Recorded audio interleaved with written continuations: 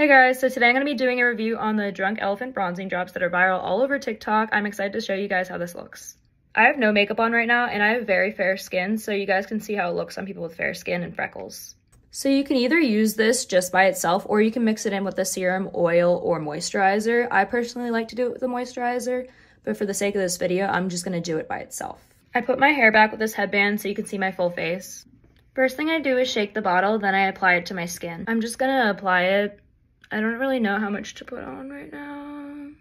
I just finished applying it to the left side of my face, and as you can see, there's a significant difference between the left side of my face and the right side that I have not blended in yet. This is the final look. It feels great on my skin, and it definitely blended out really easily. Overall, I love these bronzing drops. They work great. I look very sun-kissed, and I'm excited to see what other products they come out with.